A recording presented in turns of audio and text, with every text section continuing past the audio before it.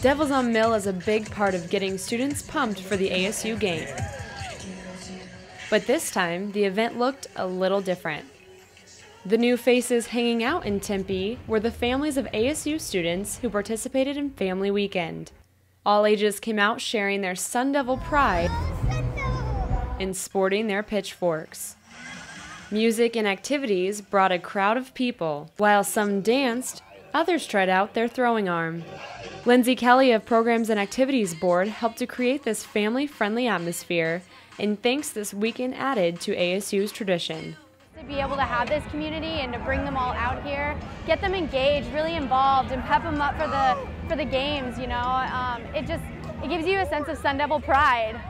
Families of all types united to celebrate ASU, but they also came out for another purpose, to celebrate with their Sun Devil. I was looking forward to seeing my baby. That's it. I just wanted to see my baby. Students were able to reunite with their loved ones at the picnic area for Family Weekend, where they enjoyed food and conversation. Some even lived up to the name, Fun Devil. Students may be excited about repping their Sun Devil maroon, but there's one thing they're most excited about. I was looking forward to the football game and hanging out with my family, so I love it that they're down here. In Tempe, I'm Carrie Osep, Cronkite News.